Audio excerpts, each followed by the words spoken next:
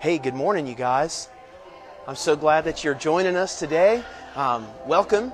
I just wanted to remind you all that just prepare your hearts for worship this morning, and remember that you're off to mailbox office, post office box D, right here in Cole Camp, Missouri, 65325. And we're glad that you're joining with us this morning. I hope that you're blessed by the service, and we look forward to enjoying time together today. So we're glad that you're here. God bless you today.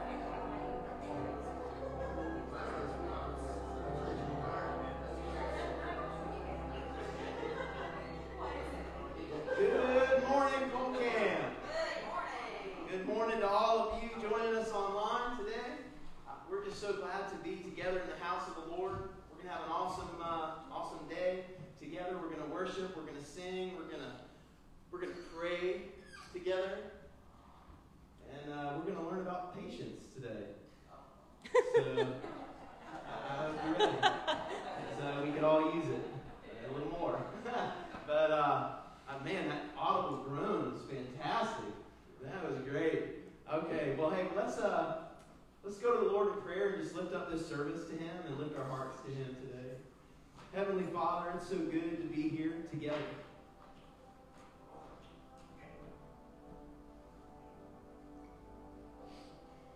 Lord, we bring our hearts before you now.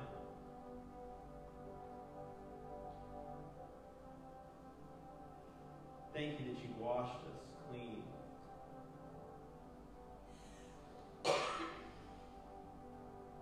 Lord, we're going to sing some powerful truths about you here in just a moment. So I pray that our eyes would be on you now. That our hearts would meditate on your goodness and your glory. You're worthy, God, of every song. You're worthy of every breath that we take. Help us to live lives for your glory, God. Help our motives to be motives of love.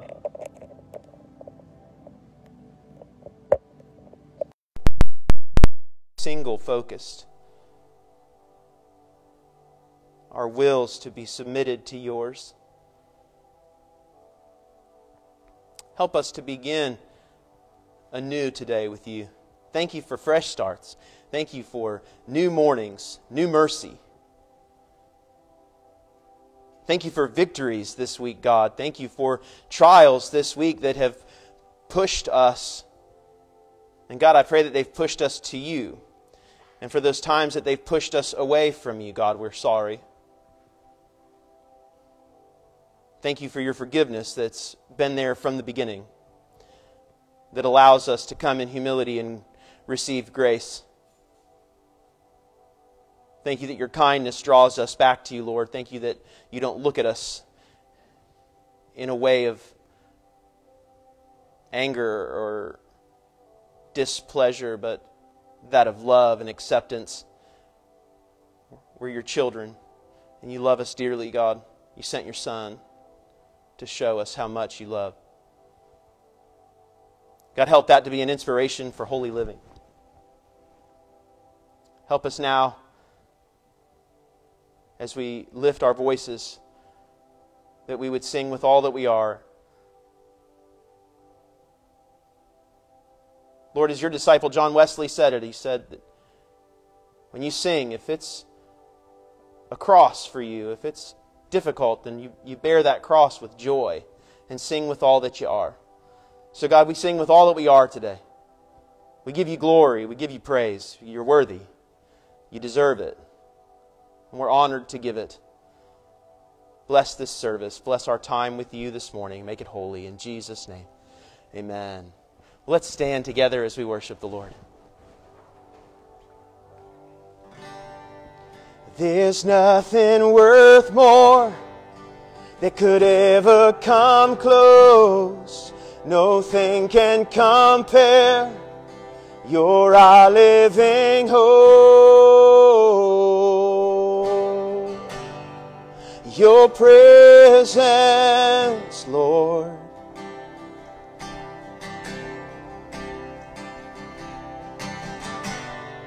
I've tasted and seen of the sweetest of loves, when my heart becomes free and my shame is undone.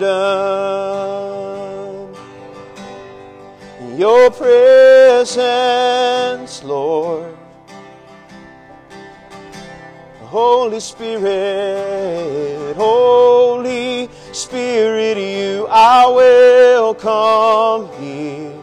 Come flood this place and fill the atmosphere. Your glory, God, is what our hearts long for, to be overcome by your presence, Lord.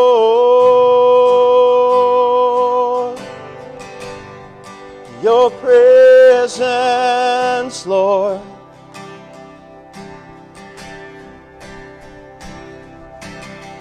Let us become more aware of your presence. Let us experience the glory of your goodness. Let us become more aware of your presence. Let us experience the glory of your goodness. Let us become more aware of your presence. Let us experience the glory of your goodness,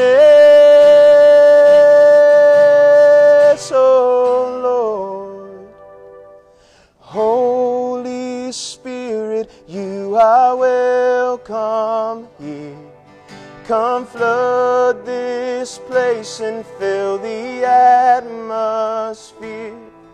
Your glory, God, is what our hearts long for, to be overcome by your presence, Lord.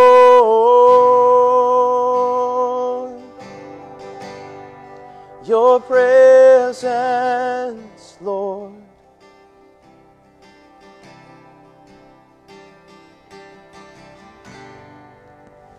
Amen. Amen.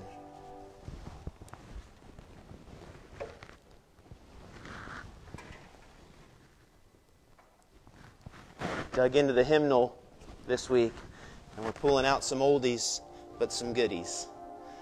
So I hope that you can enjoy and enter into this. If you've never sung it before, you'll catch on quick. Hymns are beautiful in that way.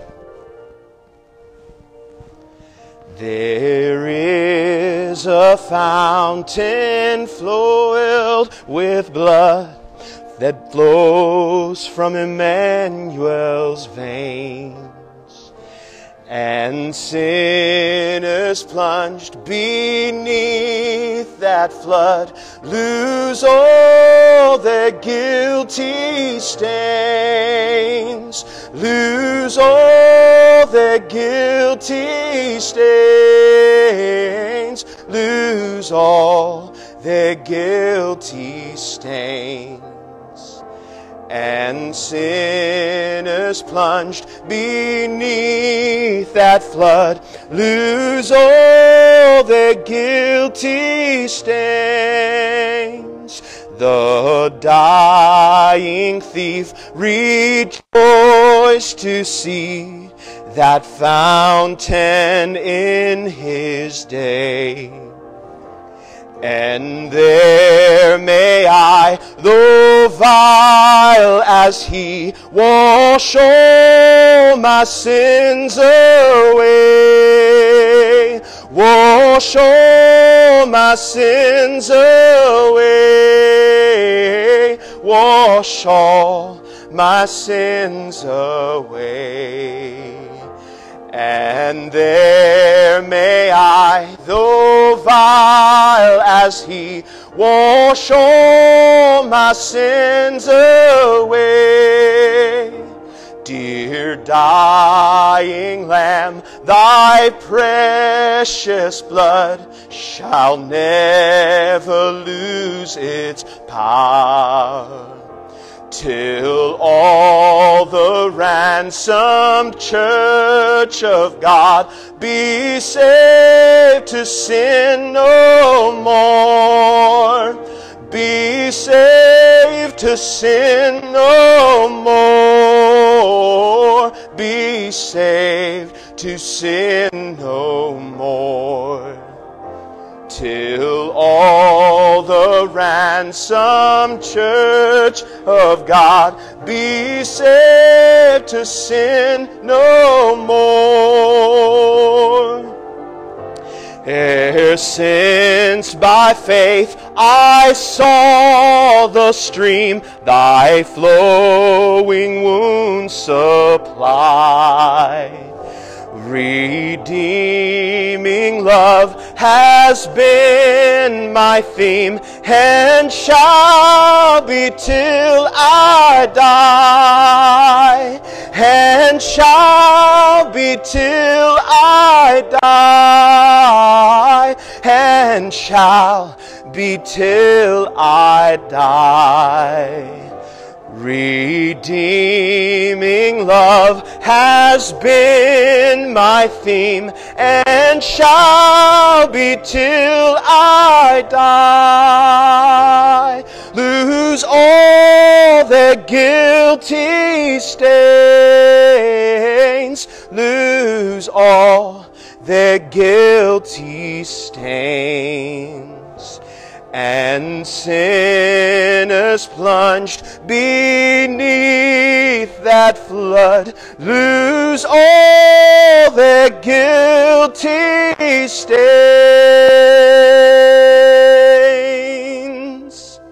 Amen. Amen. Thank you, Lord, for your blood.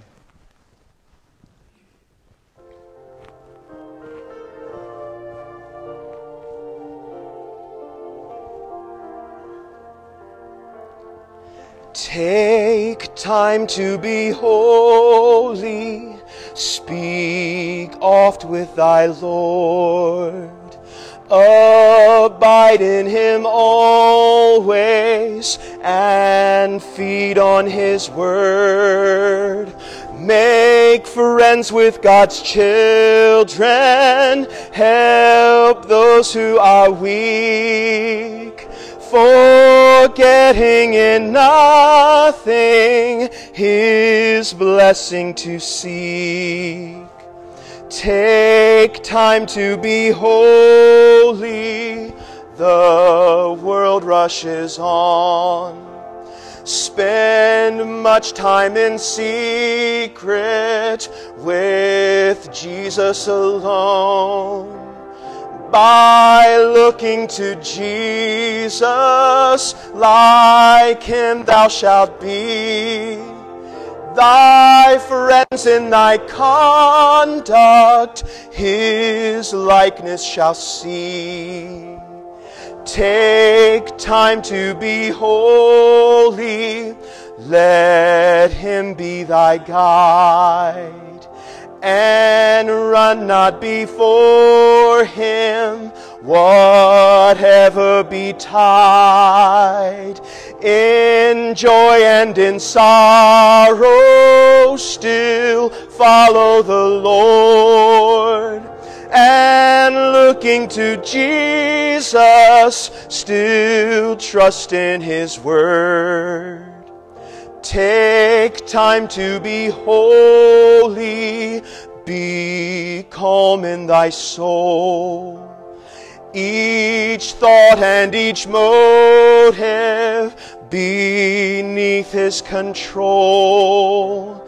Thus led by his Spirit to fountains of love, thou soon shalt be fitted for service above.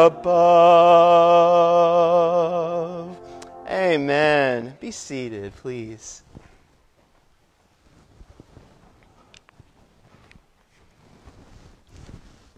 All right. So as I mentioned before, we're going to get into being patient. But before we do, let's talk. See, we're already working on it. Let's talk about some prayer requests. How is your sister doing? She's better, getting better each day. Good. We prayed for their sister-in-law last week. She had knee surgery, had some complications, but things are going better. Wonderful. Anybody else have some prayer requests they'd like to share tonight or this morning? What day? What time is it? It's 9 o'clock in the night somewhere. We had good audio there. That's good. Audio technical check there. All right. Anybody? Yes. Now we have a friend, Leslie, who's having surgery tomorrow. Okay. Routine? Is this a routine surgery, or we don't really know the specifics? Okay. Any surgery is serious. Okay, so Leslie, friend of theirs, is having surgery tomorrow. Larry, how are your eyeballs doing?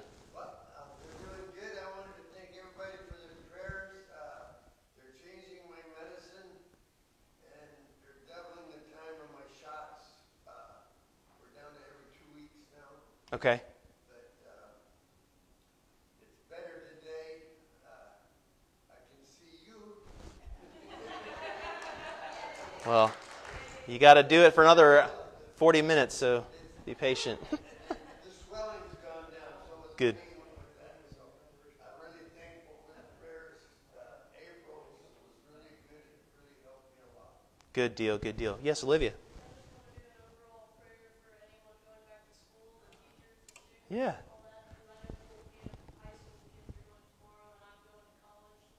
Okay, that's right. We are on our back to school week. So we got brand new college students. We've got folks getting ready to start. Are you a senior already this year? Or a junior, Wyatt? Yeah, junior. Man, look like a senior. That's quite a powerful beard you have going on there. But yes, we do. We've got kids getting ready to go back to school, and there's a lot of stuff going on, and I'm just going to call it stuff. But please do pray. Pray for teachers and for the kids. School's not going to look the same this year. Our son is starting 5th grade, and that's normally a grade where you bounce back and forth between classes and start getting that routine down, but they're not doing that this year. Their teachers are coming to them. So that's a new thing. Hopefully that will help. But we're just going to pray for our teachers, pray for our students. We're going to continue to pray for our nation. It is not well. Yes, Henry. A couple of bus drivers Friday, they said all they do, they just go get in the bus and run. Yeah, that's right. They didn't know who they're picking up. Okay. Yeah, let's not forget our bus drivers. They are the ones taking our kids to school. So, And the parents. Yeah, we got a lot of parents homeschooling this year because of the pandemic. So we're going to be extra prayers for mom and dad because there's 7 to 8 hours that they used to not have to worry about making sure that their kids were doing what they needed to do, right? That was the teacher's job. So they just added themselves a little extra time. So hopefully we get some parents in here. It'll be good for them this morning at 11. Learn a little patience. But, okay, anybody else? Yes, Anita.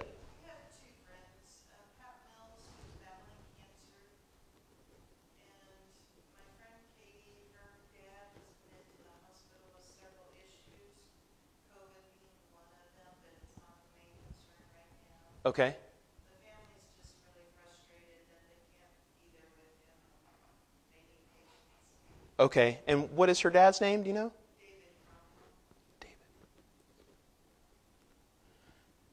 Okay. If you didn't hear that, Anita's friend Katie, her dad David, has been admitted to the hospital. There's a lot of issues going on, so we're just going to be praying for them and to ensure that that God has His will accomplished there and that they all be well.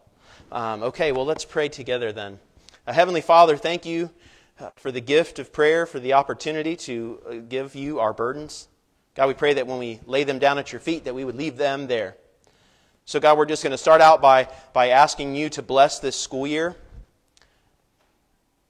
We're asking you to bless the teachers with grace and with patience,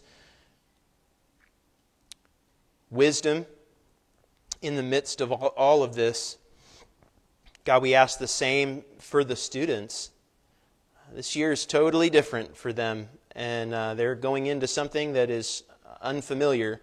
So we pray that you give them patience and help them to be obedient, help them to be studious, help them to put their best effort first, God. Lord, we lift up to you the sick. Now we ask that you bless Leslie and Pat. We lift up David to you, Lord. Ask for healing. And God, we don't want to forget those bus drivers that are going to be picking up children this year. We ask for safe passage to and from on their bus runs. Thank you, God, that you hear us when we pray. We ask this in your Son's name. Amen. All right, so patience is what we are looking at today in the book of James, chapter 5, verses 7 through 11. And why is it that whenever anyone addresses you in the realm of patience, somehow the patience that you did have seems to fleet away and all that remains is frustration or irritation or worse? How dare you question my patience? I'm a patient person.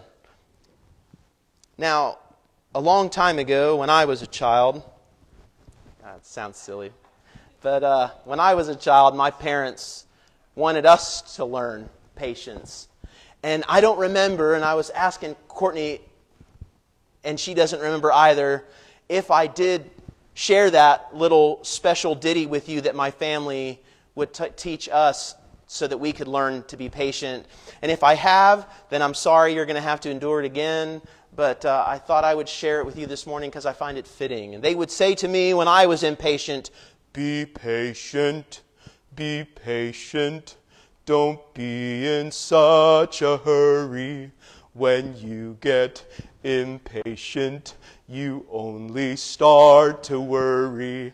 Remember, remember that God is patient too, and think of all the other times that others wait on you." Okay? I hated that song. And it's funny because so does my son. He hates that song. I don't even get through it all the way. Stop singing that song. But getting back to the task at hand, James is going to show us today in 3 ways we are called to it. We are to practice it. And we are shown people who have learned how to be it. And it is patient. Now, we started last week on verse 1, and verse 7 starts with a therefore. So let's go back together to 1 to find out the full context of what he is saying. Come now, you rich, weep and howl for the miseries that are coming upon you. Your riches have rotted, and your garments are moth-eaten. Your gold and silver have corroded, and their corrosion will be evidence against you, and will eat your flesh like fire. You have laid up treasure in the last day. Behold, the wages of the laborers who mowed your fields, which you kept back by fraud, are crying out against you. And the cries of the harvesters have reached the ears of the Lord of hosts. You have lived on the earth in luxury and self-indulgence. You have fattened your hearts in a day of slaughter. You have condemned and murdered the righteous person. He does not resist you. Therefore, be patient then, brothers and sisters, until the Lord's coming. See how the farmer waits for the land to yield its valuable crops, patiently waiting for the autumn and spring rains. You too, be patient and stand firm, because the Lord is coming near. Don't grumble against one another, brothers and sisters, or you will be judged. The judge is standing at the door. Brothers and sisters, as an example of patience in the face of suffering, take the prophets who spoke in the name of the Lord. As you know, we count as blessed those who have persevered. You have heard of Job's perseverance and have seen what the Lord finally brought about. The Lord is full of compassion and mercy.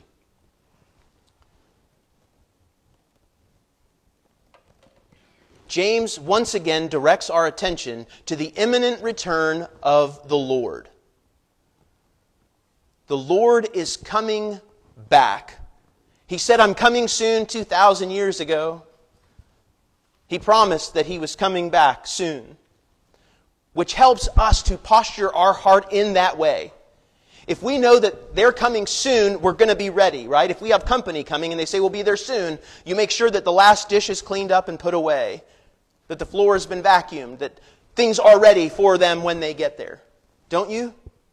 We get ready when we know that someone is coming soon. Jesus said, I am coming soon.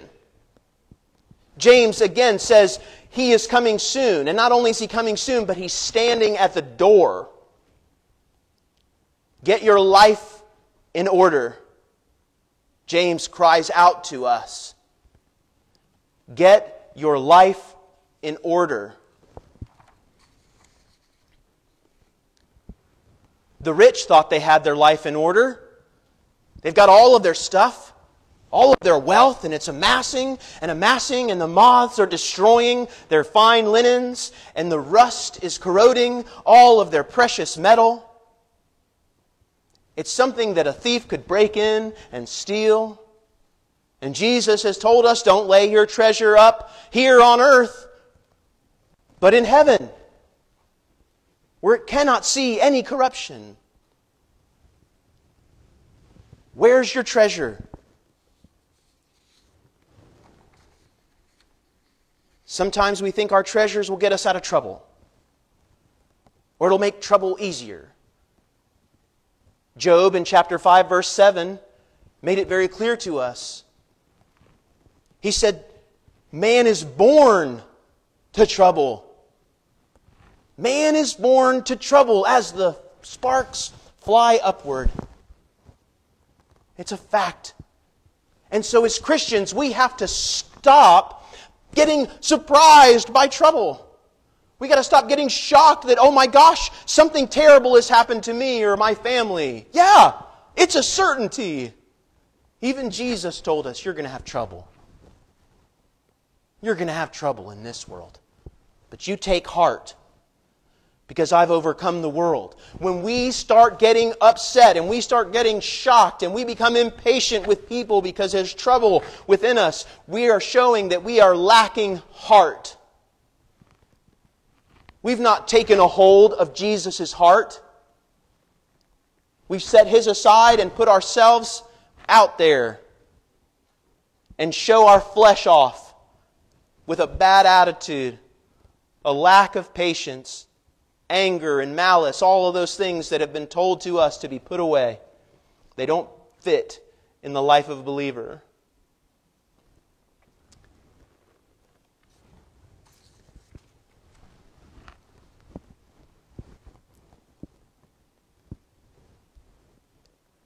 That silly song that I sang to you said, be patient. Don't be in such a hurry.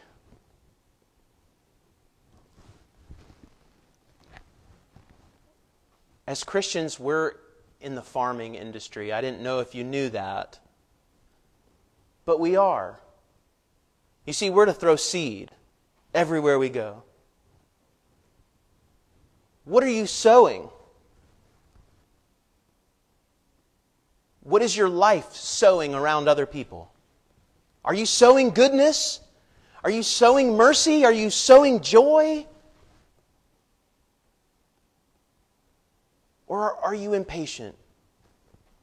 Are you sowing contempt? Are you sowing malice or division or anger?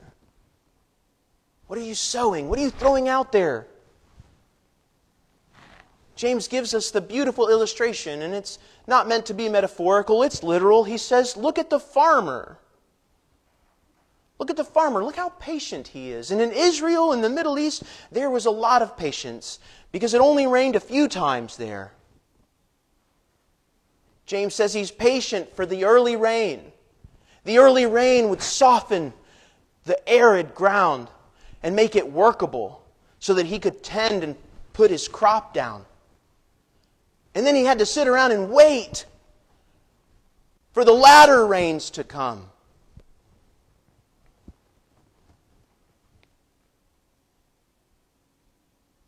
Charles Spurgeon tells us this, a man to whom it is given to wait for a reward keeps up his courage. And when he has to wait, he says, it's no more than I expected. We don't like to wait, do we? But when we have courage, we can say, it's no more than I expected. I never reckoned that I would slay my enemy at the first blow, and I never imagined that I was to capture a city as soon as I had dug the first trench. I reckoned upon waiting, and now that it has come, I find that God gives me grace to fight on and wrestle on till the victory shall come, and patience saves a man from a great deal of haste and folly. You see, we're throwing seeds out, and we have to wait for the harvest. We don't want to be like the little kid who just can't wait and goes out and digs up what he did to see if it was growing, just to kill it. We can do that. We can sow peace and then, because of a lack of patience, destroy what we've sown.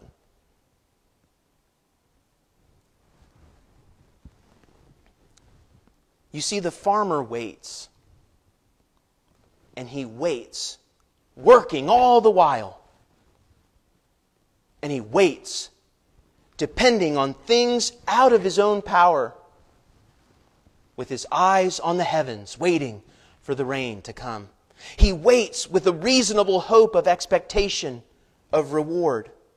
He waits despite changing circumstances and many uncertainties. He waits, encouraged by the value of the crop that he's sown. He waits, encouraged by the harvest of others. He waits because he really has no other option. We can't make it grow. It does that all by itself. Miracle Grow may help, but you know what I mean. He awaits the crop because he is aware how seasons work.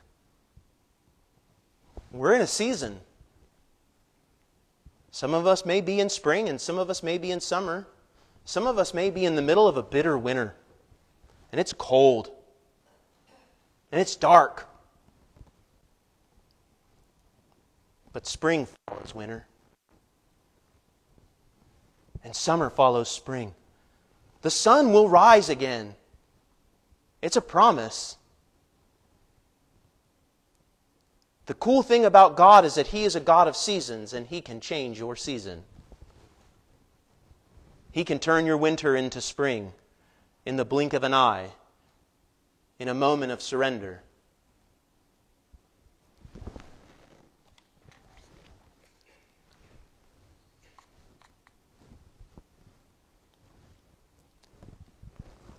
That farmer was aware in the midst of his waiting that one day his crop would be ready. And he would know that there was plenty more work to do.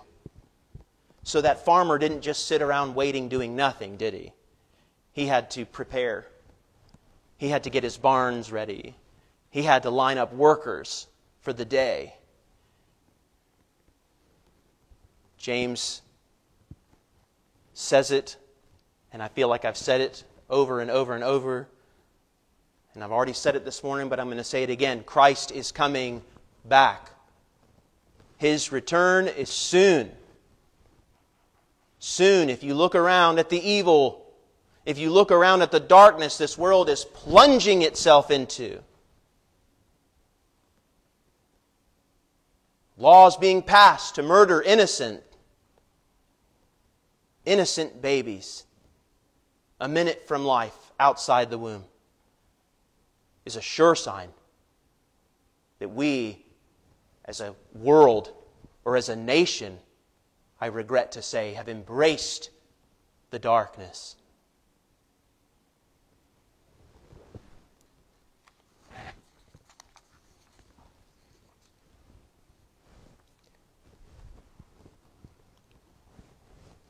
James warns us about this hardship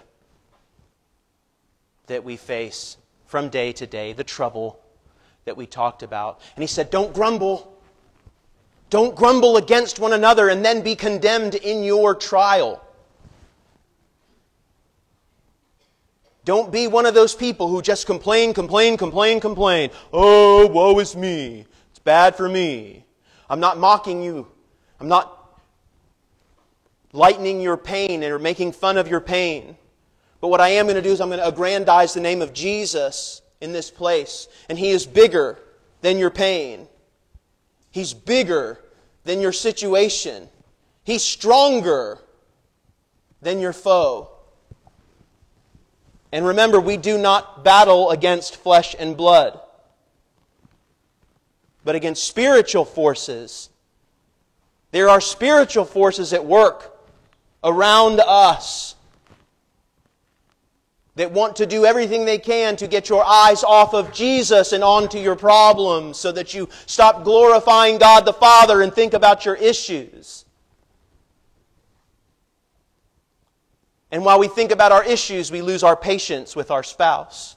We lose our patience with our children. We lose our patience with our neighbor. And we begin to grumble. We begin to complain.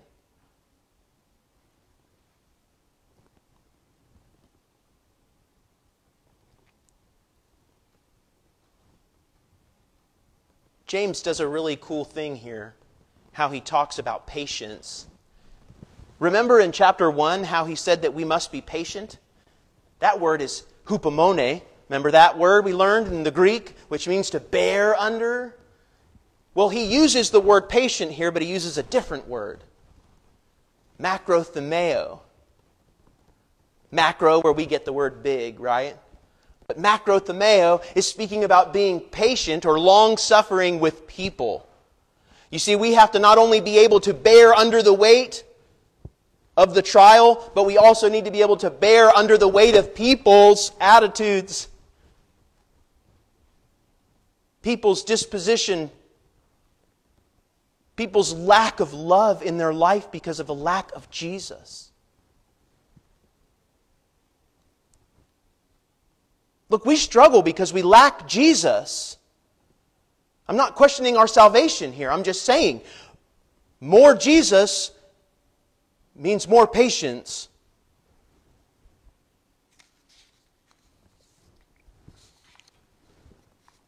Jesus comes as a judge this time. And He stands at the door. I heard the greatest story about a pastor this week, and he, in second grade, decided that he was going to show off in class. And so he decided that when the teacher left, he was going to get up and make a scene. And so he started jumping from desk to desk while she was away and having a great old time while she did it. While she was gone, he was having a blast and the kids were loving it. And he said, and I quote, "But those orthopedic wedgies don't make much sound coming down the hallway." And she walked through the door and he was in mid-leap. His parents were called, and his dad reminded him why that wasn't a good idea. And we can only imagine what that meant for that young man back in that day. Surely would have been a belt or something else. Now, he says that.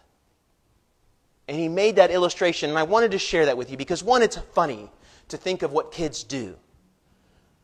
But of the reality that she was at the door and he was not behaving the way he was supposed to be behaving. And he was punished for it. Jesus is standing at the door, awaiting His order to come back. What are you doing? What am I doing right now in my life, with my life, for His kingdom or not for it? Those are our options. We're either with Him or against Him, remember? What does your life reflect? What does your heart reflect? Are you full of Jesus this morning? Or is there something else that's warring for your attention? Is there something else that's more important than that love relationship that God is calling us to? Something more important than the King of the universe? Hang on, Jesus, let me handle this. I'm going to be mad, or I'm going to be sad, or I'm going to be angry right now. I don't quite have time for your grace business. I've been there. I go there sometimes, but I don't stay there long. A little bit's too long.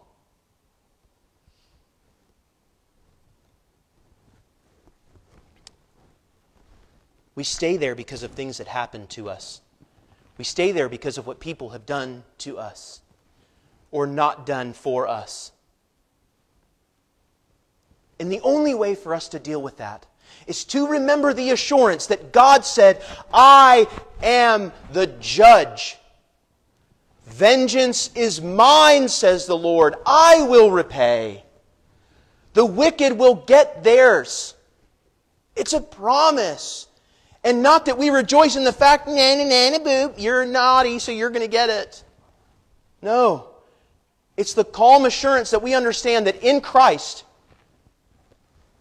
evil does not go unpunished. And a lot of times that's our own wickedness, that in heaven we forfeit reward of some kind because we chose wickedness over righteousness. And in those moments where we battle with those things or we endure those kind of things, listen to what David says in prayer. He says, "Hear me, Lord, and answer me, for I am poor and needy. Guard my life, for I am faithful to you. Save your servant who trusts in you. You are my God. Have mercy on me, Lord. For I call to you all day long. Bring joy to your servant, Lord, for I put my trust in you.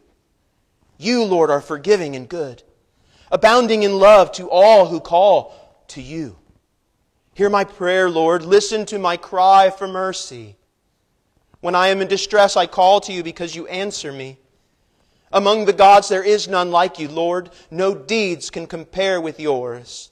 All the nations you have made will come and worship before you, Lord. They will bring glory to your name. For you are great and do marvelous deeds. You alone are God. Teach me your ways, Lord, that I may rely on your faithfulness. Give me an undivided heart that I may fear your name. I will praise you, Lord my God, with all my heart. I will glorify your name forever, for great is your love toward me. You have delivered me from the depths, from the realm of the dead. Arrogant foes are attacking me, O God. Ruthless people are trying to kill me. They have no regard for you. But you, Lord, are compassionate and gracious, God, slow to anger, abounding in love and faithfulness. Turn to me and have mercy on me. Show your strength in behalf of your servant. Save me, because I serve you just as my mother did. Give me a sign of your goodness, that my enemies may see it and be put to shame. For you, Lord, have helped me and comforted me. Isn't that wonderful that David went the whole way around? Beautiful doxologies of the grace and mercy and power of God, His own sinfulness, the sinfulness of others, and wraps it all up in a beautiful prayer that expounds upon the mercy and goodness and protection of God on those who love Him. That's our promise. That should be our prayer. Do wicked people try to do mean things to us? Yes, they do. They do. But God is our help. We don't need to be our help. We don't need to defend ourselves and bite back. Jesus never bit back. Why do we?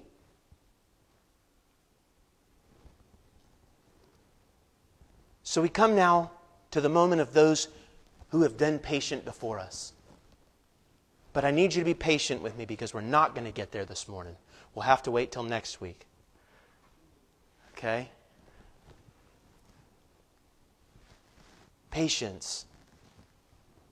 It's called a virtue. Patience is what is displayed toward us every day, all day, from God, by His grace. James wants us to know patience. Like a farmer has patience, we must have patience. Paul tells us in Ephesians, be patient and bear with one another in love. It always comes back to love. God's love is amazing and great. His blood has washed us clean. Washed all our sins away. Forgiven us to the uttermost so that we can learn how to forgive, how to be patient with others. Be patient. Don't be in such a hurry. Remember that God is patient too. Let's pray. Heavenly Father, thank you so much for your word. God, we're asking right now for another dose of patience. Holy Spirit, please, like a wellspring, come up from deep within us and overwhelm our hearts with your patient love. Thank you, God, that you are long-suffering. Help us to be like you. Help us to remove any need that doesn't come from you. Help us to surrender to those areas, God, where we feel like we don't have to be patient with people.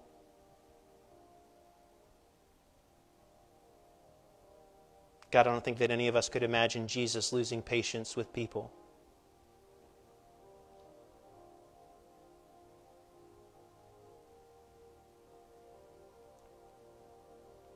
Jesus, we want to look like you, and we want to talk like you talk.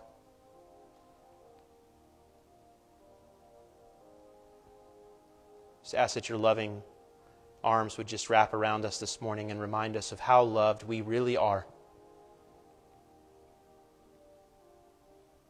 God, for those of us who are enduring a cold winter right now, I pray that you would, by the light and power of your Holy Spirit, would flood that soul with warmth, the warmth of the awareness of your great, great love. Thank you that you're faithful, Lord. Even when we're not, you are faithful. Help us not to grumble against our brothers and sisters. Help us not to become unloving, but to constantly search for unity, constantly seek peace, constantly wait for the fruits of righteousness to burst forth from the ground and bear fruit. Jesus, we ask, as you have taught us, our Father, who art in heaven, hallowed be thy name. Thy kingdom come, thy will be done on earth as it is in heaven.